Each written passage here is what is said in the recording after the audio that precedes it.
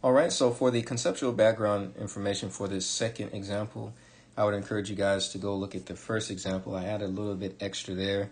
For this one, we'll jump straight into it.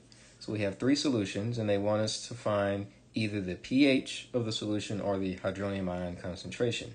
So for solution A, they want us to find the pH. So pH is equal to the negative log of the hydronium ion concentration. What is the hydronium ion concentration that's given to us? It is 4.8 times 10 to the negative 5.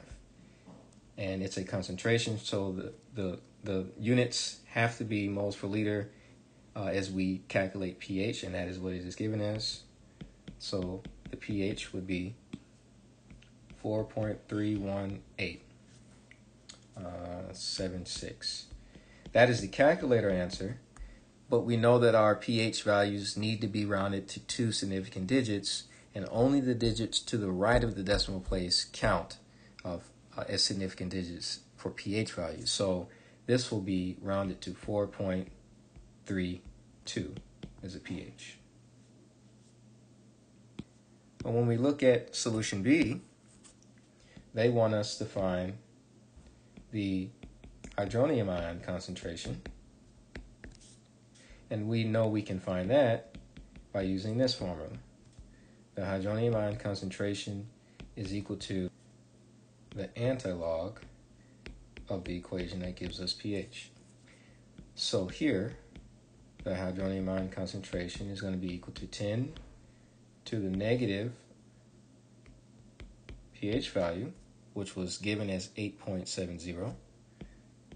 So now we can plug that in, and in our calculator as an answer, we get 2.0 times 10 to the negative 9. And the units are already here as moles per liter, molarity, units of molarity. This is just fine as written because it is not pH, but it is hydronium ion concentration. So both of these digits count towards the 2 significant digits that I want my answer to be rounded to. Now, when you're putting this into the calculator, you can hit the second button and then the log button, and that'll give you the antilog, or you can just type it in as 10 to the negative pH value. So let's take a look at the last solution, solution C. They want us to find pH again. Now, pH is equal to the negative log of the hydronium ion concentration.